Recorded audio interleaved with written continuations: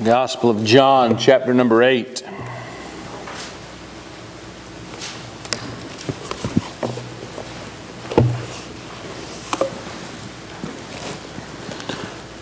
I hope you are enjoying our journey through the Gospel of John. This is the first time that we have done this on a Sunday morning, studying through one of the Gospels, and so I'm enjoying it. There's a couple of reasons I enjoy it. Number one, I love knowing where I'm heading next week. And so I get to kind of study ahead a little bit and kind of add it to there. And it also, when studying a book like this, you've got to cover all of the verses. And so I've noticed sometimes as I'm studying John, looking at different commentaries and different things, you'd be surprised some of them will just skip verses. And of course, those are normally the verses that I want to know more about. And so I guess they didn't want to dig deep either. So they just kind of skipped that part. And so it's good. It makes us study the whole book. And then it also gives you something that you can go home and you know, okay, we finished up at this verse this week. That means we'll be at this verse the next week. And so I hope you are taking advantage of that. Last week we finished up our look at chapter number 7, the Feast of the Tabernacles. Is now over, and everybody was returning to their own homes. The scribes and the Pharisees had even more animosity toward Jesus than they had before, and they were seeking even a greater occasion to arrest him and get him out of the way. They didn't like what he was teaching because it was contrary to what they were teaching. Isn't it amazing that people just don't want to know the truth, and instead of accepting the truth and adjusting to that truth, let's just do away with that truth. If we can do away with it, then it's not true. I got news for you. It's true whether you want to admit it or not. And one day every knee shall bow, every tongue shall confess that Jesus Christ is Lord. It doesn't matter whether you want to believe it or not. That is what's going to happen. I shared this week on one of my social platforms. I said the problem that people don't want to admit that there's a heart problem going on. They want to blame everything else for what's going on in our nation except for the heart. The reason they don't want to blame the heart, because if you start blaming the heart, then you have to admit that we need God. And they don't want to admit that we need God, because there's only one thing that can change the heart, and that's God. And so they're looking for him, and they're trying to find a reason now to get him out the way, which sets the stage for what we're going to see here as we move into chapter number 8. It seems as they have decided to go the route of catching Jesus doing something that he's not supposed to do, or teaching something that violated the law, and they figure if they can find that, then they can turn the people against him, and then they can arrest him. Right now, he's got too many people following him, and so they know if they arrest him, it's going to cause a great uproar amongst the people. And so let's find a violation, and if we find that violation, then we can turn the people against him, then we can arrest him and accomplish what they want. So they tried that back with the healing of the crippled man on the Sabbath day. We just finished looking at that, and that backfired on them. Because Jesus brought up the fact that they said that he was working on the Sabbath day by healing this crippled man. Jesus brought up the fact that they were performing circumcisions on the Sabbath day. And so if you had to go by the letter of the law, they were violating the law just as much as he did. And so that didn't work for them. It kind of backfired on them. And so they decide another trap. And that brings us to where we are this week. They're going to try and set another trap for Jesus. And I hope that you've read ahead. Guess what? That trap is going to backfire too. You have noticed that I have named the sermon this morning Outwitted. Because every time they try to corner Jesus, every time they think they have Jesus cornered, he outwits them. Okay? I'm reminded, I grew up, and this is probably not correct anymore. There's probably something that offends somebody about this. Any coyote lovers here? Coyote lovers, so maybe this isn't offensive to you. How many watched the Roadrunner and Coyote growing up? Anybody remember that? You know, the coyote always thought he had the plan, didn't he? This was the time. I got him. I got the Roadrunner this time. This is what's going to happen. I got him. And every time, the Roadrunner outwitted him. And that's kind of what this reminds me of. Every time they think they've got Jesus cornered, every time they think they got it figured out on how they're going to trap him, Jesus outwits them. So let's set the scene here. First of all, we find ourselves in the temple here in chapter 1, verses 8 and verses 1 and 2. Jesus went unto the Mount of Olives, and early in the morning he came again into the temple, and all the people came unto him, and he sat down and taught them. And so we see the timing to kind of bring this into perspective. As we closed out chapter number 7, everybody had gone to their own home. Now, if this is chronological, and this happens, some will say it is, some will say it's not. There's no reason to think that it is not. It doesn't change the story if it's not. But if that's the case, it seems that Jesus went to Bethany, which was in the Mount of Olives. You say, why Bethany? If you'll remember, there was a home there of 3 people that Jesus loved quite a bit. And that was Mary and Martha and Lazarus. They lived there in Bethany. And Jesus often went and stayed with them as he was traveling. They would host him as he was traveling. So it seems that that is where he went. He went to their home. In verse number 2, we see that he is teaching them. As his habit seemed to be, Jesus would go to the Mount of Olives during the evening. He would stay there during the evening. And then he would return back to the temple early the next morning. There's a couple of things noteworthy here. We kind of read verse 2 and we just kind of skip right through it. But there's a couple of things that are noteworthy. Number one, the people were still coming to hear what he had to say. The religious leaders are against him. The religious leaders have made it pretty clear they're against him, have made it pretty clear they want to do whatever they have to do to get rid of him. They've made that clear, yet the people are still saying, hey, we want to hear him. Why? Because we looked at last Sunday, even those that the religious leaders sent out to arrest him, they said, why didn't you arrest him? He said, because never a man spoke like this man. They wanted to hear him, and so here they are. Though this could ruin them, spiritually speaking, they're standing with the spiritual leaders and in the temple, they decided, hey, we still want to hear what he has to say.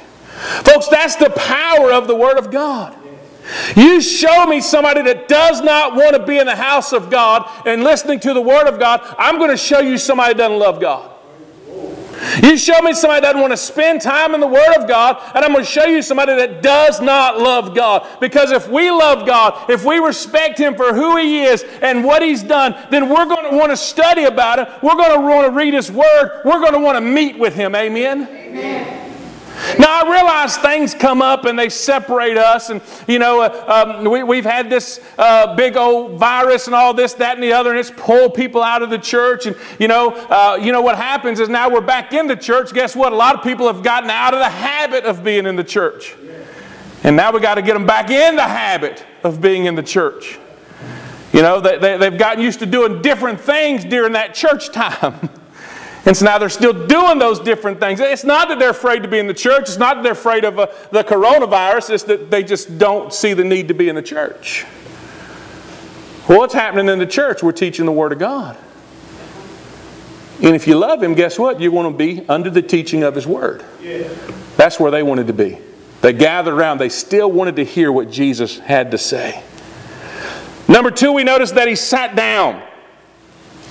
Now, that might be different for us because as far as I know, probably all of you, as far back as you can remember, going to church, the preacher was always where?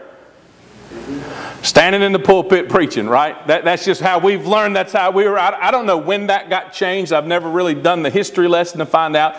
But it used to be the authoritative position of the teacher was what? Sitting. And he would sit, and of course all of them would sit, and they would gather around him, and he would teach. It was showing the authority of him sitting amongst them. Okay? Now people say, well, why does the preacher stand up on a pulpit? It's not because I'm any more important than you. It's just because it's easier to see. Now, of course, I'm pretty hard to miss anyway, but... And our church is built wonderfully with this little incline. I love that because we have that little, what I call stadium seating, so that makes it easier. But that's the only reason that the preacher stands up in the pulpit. He's not any more important than anybody else that's doing the will of God, okay? Amen. But Jesus sat amongst them.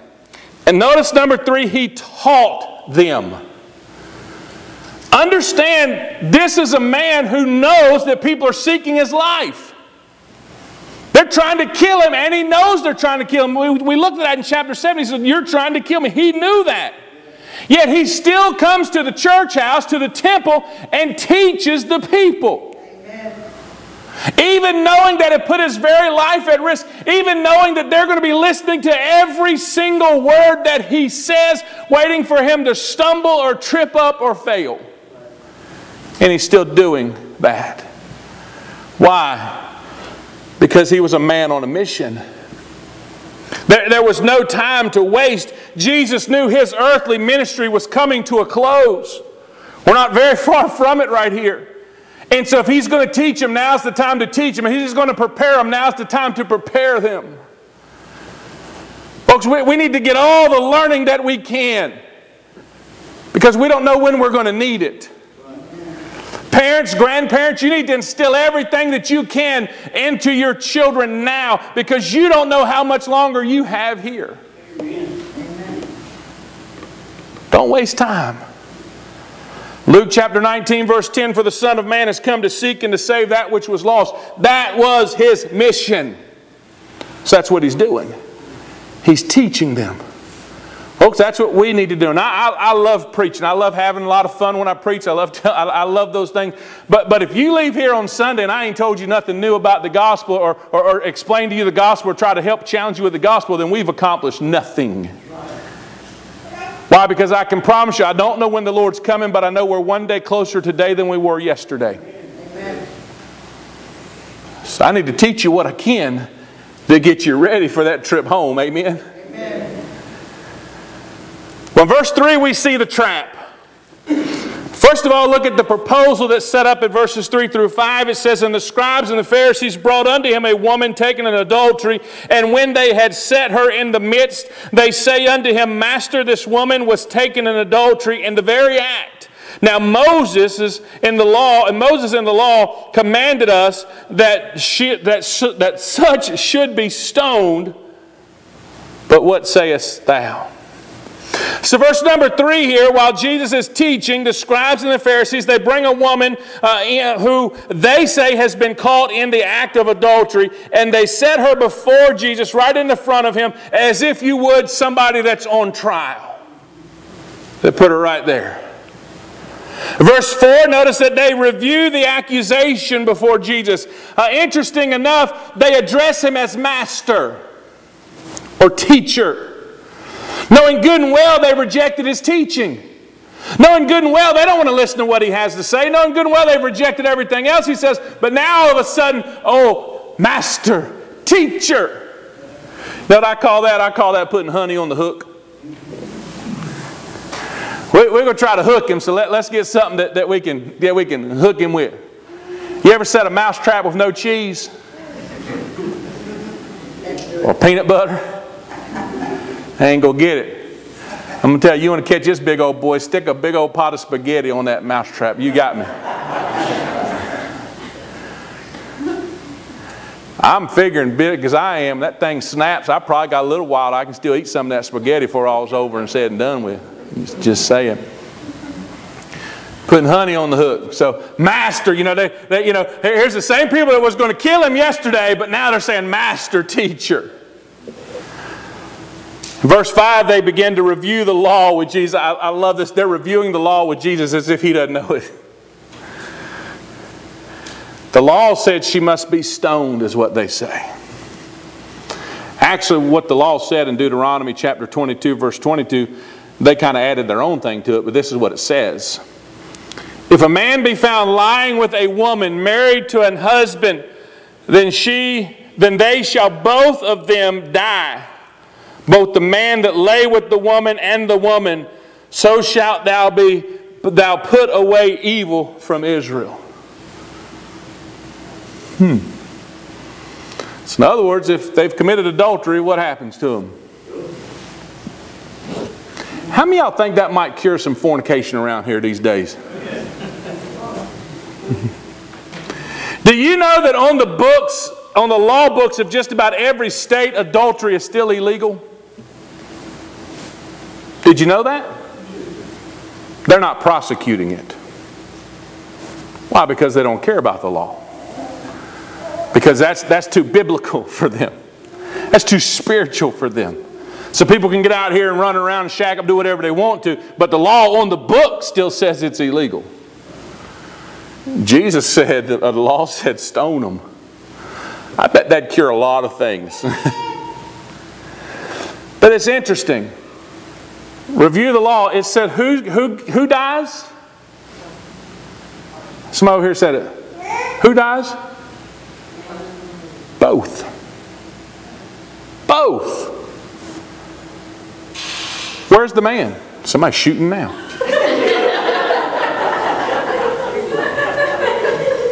Say we stone him. We ain't shooting him. But it's interesting, where's the man? If they're so worried about the law says that both of them die, but they bring the woman, not the man. And then they say, so Jesus, what do you say? I can just hear the smugness in their voice through as I read this passage. What do you think, Jesus? This is what the law says. What do you say? Look at the plan. John reveals their plan to us in verse 6. This they said, tempting him that they might have to accuse him. But Jesus stooped down and with his finger wrote on the ground as though he heard them not. John makes it clear that they had no concern about the affair. They weren't worried about this woman being in adultery. This was obvious by the absence of the second party. I got news for you. It takes two to tango. If adultery is committed, it took two people. So why didn't they bring the man? I'll tell you why. They thought and assumed that Jesus would oppose stoning the woman. And Jesus being a man, he would tend to have more compassion on a woman than he would on the man. And so if they brought the man, he might say, well, stone him. So they didn't bring the man. Oh, by the way, let's bring this to today. You find a woman today that has committed adultery, and boy, we put an A on her chest real quick, don't we? Boy, she's shunned from society. Now, by the way, she's guilty, okay? She's guilty. But what about the man? We don't even look at him the same today, do we? When I say we, I'm talking about the world as a whole, not necessarily you. So you can imagine what they did. That was the assumption. You see, they're not worried about the adultery. They're just looking for something that they can use to make an accusation against Jesus. They want him to oppose the law so they can say, look, the law says this. He says it doesn't say that. And they can turn him. But I love the end of this verse. Jesus stoops down and what I call doodling. He just starts doodling on the ground as if he doesn't even hear him. You know, why do I call it doodling? And I've heard messages and people talking about what he wrote on the ground. You don't know what he wrote on the ground. Man, he might have been drawing pictures of dolphins. We don't know. I imagine this, if it was something important that we needed to know, John would have told us. Amen? We don't know what he was writing. All we know is that he's writing, and John says as if he didn't even hear him. By the way, that's in italics, so that was added by the translators.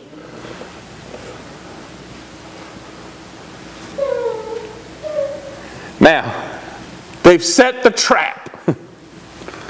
They're trying to find a reason to accuse Jesus, and Jesus outwits them. He flips it on him. Look at the trial here, if you will.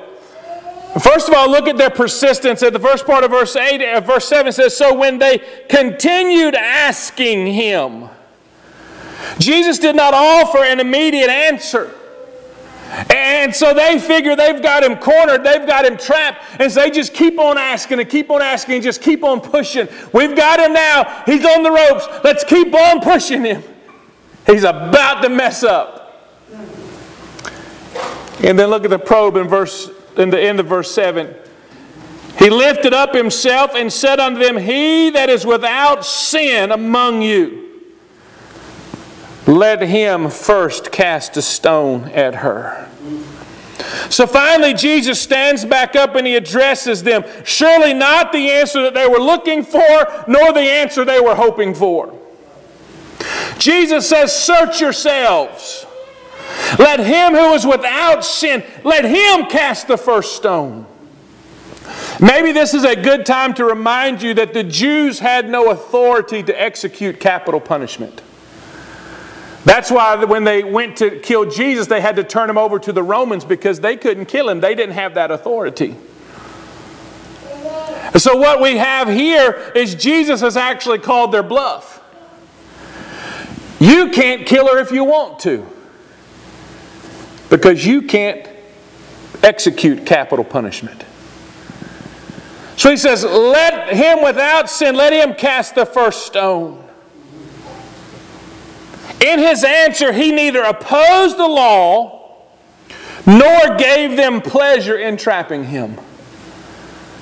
I'm going to tell you, if you want to see the master of responses, read after Jesus. I love it. They asked Jesus a question, he asked them a question. You're not going to trap him. Hey, he's going to outwit you. How many of you have ever been trapped? How many of you ever knew it right as you said it, but it was too late? You're not going to outwit Jesus. He's going to win it every time. So instead, he turned their own conscience loose on them. By the way, learn the lesson, folks. You will not outsmart Jesus. Quit trying. You ever prayed something, but in your heart there was something else? Lord, please bless this family. And in your heart, God, I hate that family. You know why you're laughing? Because it's true. Amen. You didn't fool Jesus. He knows your heart. We should have been praying, Lord, open my heart to this family. Change my heart about this family. Amen. Well, then we see the parting. Look at verses 8 and 9. And they which heard it, being convicted by their own conscience, went out one by one, beginning at the eldest even unto the last. And Jesus was left alone, and the woman standing in the midst. I skipped verse 8. And he stooped again down to the ground, began to write on the ground. So Jesus again stoops back down. He begins what I call doodling on the ground again. Maybe he had to finish his dolphin. Maybe a couple little fish, little Nemo, something there. But I don't know what he's drawing. But he left conviction and consequence to do it. Conviction and conscience to do its work. And notice what happens one by one. Starting with the eldest and the most respected. You'd think they would have stayed the longest, wouldn't you? But the eldest and the most respected, they left first. And then one by one, the would-be accusers departed. I can imagine once that first highly respected elder left, everybody else goes, oh, if he can't throw a stone, neither can I. And one by one, they all walk away. This left just Jesus and the woman. Notice that she's still standing in the midst. She's still standing in the place of the accused, even though there's no one left to accuse her. So she's still standing in that place, if you will, on trial, but there's no witnesses anymore against her. Which brings us to the teaching here in verses 10 and 11. First, notice the question. When Jesus had lifted up himself and saw none but the woman, he said unto her, Woman, where are those thine accusers? Hath no man condemned thee? She said, No man, Lord. With all the would-be accusers gone, Jesus stands back up. He addresses the lady. He says, Where are they? Where are the accusers? Is there no one left to condemn you? Who's witnessing against you? Who's testifying against you? And she responds, Nobody. No man. There's no one left. And look at the question, verse 11. And Jesus said unto her, Neither do I condemn thee. Go and sin no more. Jesus gives her some good news and some directions. He says, I don't condemn you either. Go and sin no more. Now listen to me, please listen to me. Pay attention. I don't want you leaving here thinking something that you're not supposed to think. Listen to what's going on. Please remember, the focus of this story was not on the adulterous woman. The focus of this story was on the scribes and the Pharisees and their try to trap Jesus. That's the focus of the story. That's the context of the story, not the adulterous woman. We're not told anything about her experience or what she was going through or what was going through her heart. It could be her addressing Him as Lord shows her acceptance of who He was. We don't know that. Understand, His words do not necessarily imply forgiveness. Jesus did not anywhere in here did He say you're forgiven. He said, did anybody else condemn you? Then neither am I. In other words, He was refusing to condemn her, or His refusal to condemn her does not condone her sin, just a denial to assume judicial responsibility for it. Jesus says, I'm not going to be the judge. It's not what He was there for. Jesus knew what was happening. Again, the focus wasn't on the woman. The focus was on the scribes and the Pharisees. And He sends her away with a warning. Stop sinning. That's what it means. Go and sin no more. Stop sinning is what He told her. In other words, you're in this position to begin with because of your sin. If you hadn't sinned, you wouldn't be here. So stop. Now I know many have camped down on that last statement of this passage, go and sin no more. And by the way, what a challenge that is, and what a worthy goal that is. We should try to live a life free from sin. That should be our goal. But I also realize as long as we have a sin nature, that's not going to happen. I believe we can go extended periods of time without sin. But there was only one sinless, and that's Jesus. And if we could live a life without sin, we wouldn't have needed Him to go to the cross for us. Now, I'm not one of those that like to use God's grace as a crutch or an excuse to sin. We hear it all the time. Oh, you're just going to have to forgive me. You know, I'm just an old sinner saved by grace. In other words, you know what that really means? I knew exactly what I was doing. I didn't care that I was sinning because I'm just a sinner saved by grace and I needed an excuse and I have an excuse and Jesus is my excuse to sin. Paul says, should we sin that grace may abound? He says what? God forbid.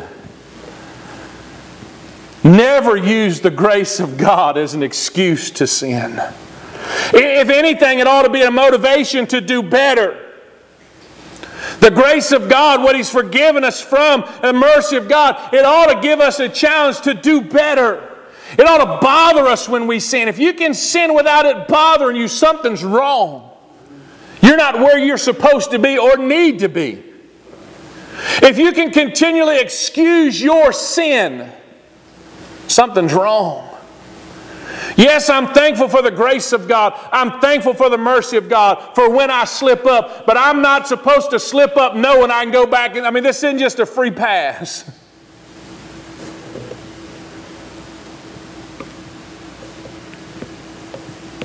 All of that being said, we need to understand this passage in the context of which it was written. This whole episode was one plotted out by the scribes and the Pharisees to trap Jesus, to give them a reason to find an accusation against Him. Looking at it in that context, we see that His accusers were clearly outwitted. I look at all the times in my ministry that people have tried to trap me in an effort to somehow justify themselves and their unwillingness to receive the truth of the Word of God. You ever notice that? if people can find an accusation against a sinner, against a Christian, somehow makes them feel better? That's sin nature. How many got brothers and sisters? How many remember when Mama called you in there, you was in trouble? How soon did it take you to throw your brother or sister under the bus? Not long. Why? Because if I can distract from me to them, then maybe my punishment won't be so bad. Maybe I won't look so bad. So you think of something they did worse. Now we all hear, we get people out there, well, is that how a Christian's supposed to act? Now, by the way, the answer is usually what? No, it's not. But the whole reason they said that was because they want to justify themselves. We see it happen all the time. Church, we serve a God who sees through all of that and sees it for what it is. Try what you want or how you want. But God will outwit you every single time, I can promise you. So we need to learn to trust Him. We need to learn to surrender to Him. We need to learn to follow Him. Stand for Him. And know that you will always, as long as you do those things, you will always be on the winning side. So let the world come at you with whatever they want. He'll see you through it. He's not here to condemn us. He wants us to do exactly what He told that woman to do. Go and sin no more. He forgave us by going on Calvary's cross. When we put our faith in the finished work of Jesus on Calvary's cross, He saved us.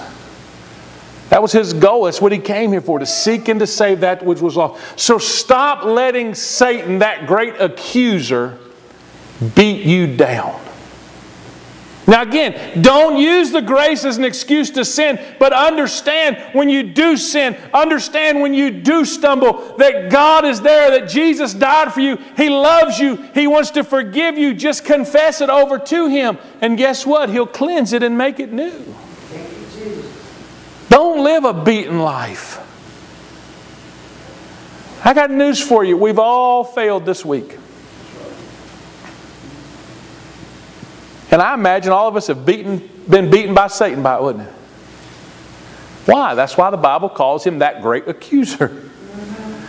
Because he wants to divide us and separate us from God. We can't allow that to happen. And by the way, he does use the people of the world to do that. Just like he did with the scribes and Pharisees. Always looking for something against Jesus. Folks, just stay true to Jesus. And I promise you, He'll outwit them every time. What are you going through?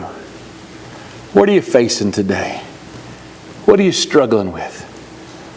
Bring it to Him. He has the answer, if you'll but seek it. And He'll give it to you, if you'll but ask. And by the way, while you're following Him, that's some pretty good advice. Go and sin no more. Stop living in sin. And we'll find that we have far fewer problems as we journey through this life. Amen? Whatever it is, you come and trust Him with it today. Sam's going to come in just a moment. That's the song he's going to play, Trust and Obey. You come, surrender it over to Him and trust Him with it. Because I got news for you, church. He's the only one that we're going to have to answer to. So He's the one that we've got to make sure everything is right with. So if you're here this morning and everything's not right, bring it down to this altar and get it right with Him. Don't worry about this world. Don't worry about them pointing the finger. It's like my mama used to say. Every time you point your finger, guess what? Your mama said it too. What'd she say? You got 3 pointing right back at you. So I tried to point like this.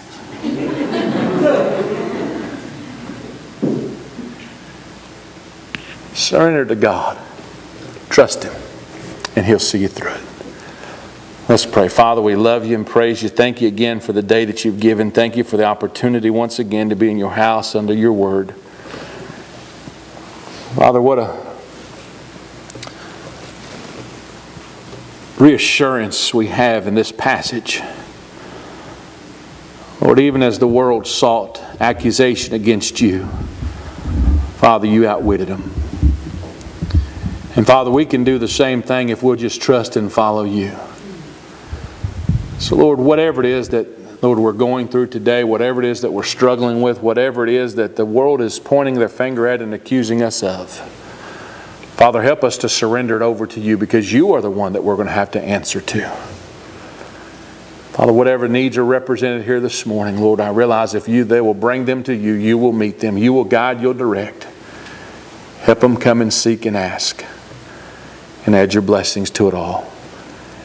And we'll praise you for it in Christ's name. Amen. I ask you to stand as Sam plays.